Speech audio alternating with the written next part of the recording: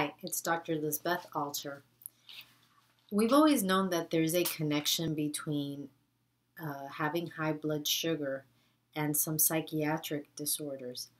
Recent studies have shown that patients that have, for instance, bipolar disorder and insulin resistance or prediabetes can have a can have less of a response to their medication than if they didn't. So here is another reason to closely monitor sugar and prediabetes.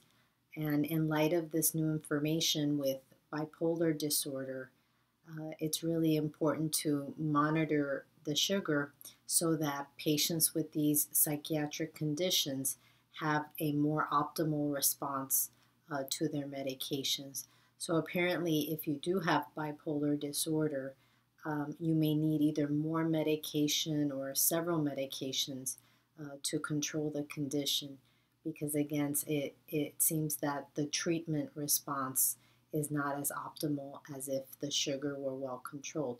And of course, this is a reminder for everyone in general that controlling sugar is very important regardless of whatever disease you have, because sugar always, high blood sugar always is not favorable for any medical condition in general.